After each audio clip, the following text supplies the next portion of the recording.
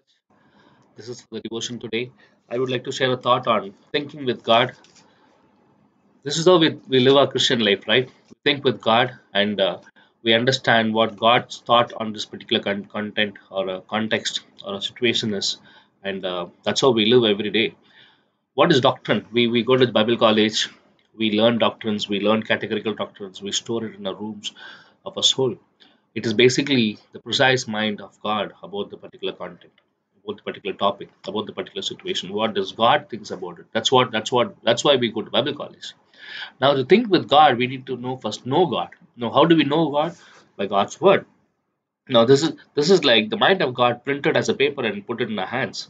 Now, have you ever been in the situation? Have you ever gone to a hotel or a restaurant, and you always wanted to eat something that is in your mind, but you don't know the name of it, or rather you don't know whether it is available or not.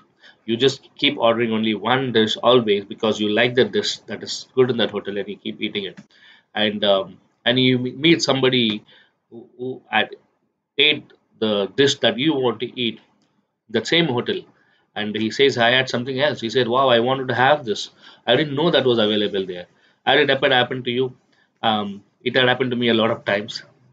It is because we never go through the menu. One thing is a language barrier, because I come from South, I don't know Hindi, and a lot of menus here are written in Hindi, and I always see the menu and I don't understand it, so I order only what I know, and that's how we land up something sometimes, like we see we don't understand it, or rather we don't see it. So we have a manual here, we have a menu which has varieties of options, and I'm connecting with the food because of the potluck that is coming up this week. So we have varieties of options, and we know what is available, and then when we enjoy it, we think about it, and we think with God in that manner. So when we know what is there in this, we apply it. We know it in more personal way. For example, in Psalm 119, 165, the verse says, "Those who love the law, they shall have great peace; nothing shall offend them." Now, this verse, I love the law, which doesn't. I love the law. Even I go to church every day. For example, I go to Bible college. I do fellowship. I do everything. I'm there. I'm always there with the body members and with the pastors. So, does it mean that that is enough for me to have a great peace? I don't think so. It is that thing that verse is speaking much more deeper. I have a love for the word, so I embrace it.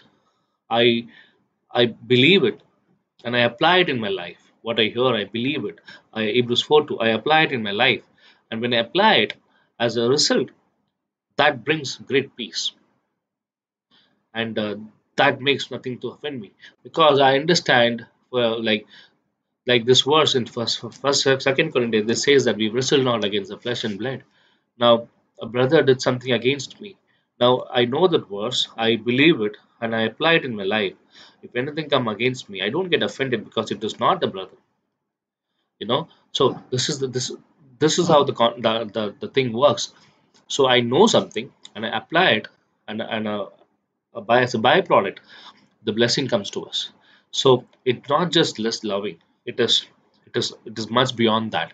So when I think with God, I understand this. I really enjoy the fruit of a Christian life. We think with somebody who has eternal security, who's unmovable, unshakable, and who cannot be even uncomprehensible. We can't comprehend God, right? But God says, I have given you the mind of Christ. You and me have the mind of Christ today. And isn't it amazing that we can think the way that God thinks? And God has placed us in the heavenly seat in Colossians chapter 3:1. And it says in 1 John that as He is, so we are. 1 John 4:17. I love that verse. As He is, so we are. So positionally we have been done. But to know what do we have in a position, we need to know what is written here, what He is saying for us. So to know the word, enjoy the word, and that's how we do Bible college, right? You come to class, you enjoy, you learn the way in a very systematic way, because it's all given here there. Isaiah 28:11. There a little, here a little. That's how we learn it, and our classes helps us for that, and the fellowship that we do, the rap session we do, everything that's around that helps us for that. So we learn and we understand the mind of God, and we think with God further. And just a quick example how God thinks. I would like to bring it to this verse, Philippians 4:8. The verse says, for whatsoever things are true, whatsoever things are honest, and whatsoever things are just, pure, lovely, good reports, and of any that there be any virtue, there be any praise, and think on these things. This is how God thinks, and we know how God thinks now. Now, how do we do it? With that, with God only. We can't think with God without God Himself. Uh, I like this verse. I learned it in the Bible college in my first year when I joined it. Um, Pastor Devendra taught me this. It says the verse is locative and source on the locative. I am in God and I do it through God. I mean, in God because of God Himself. I think with God through God. Otherwise, I can't think with God. The Spirit that is in me helps me to think with God through the Word. So that's First Corinthians 2. Amen. Have a good day. Enjoy your day and think with God today.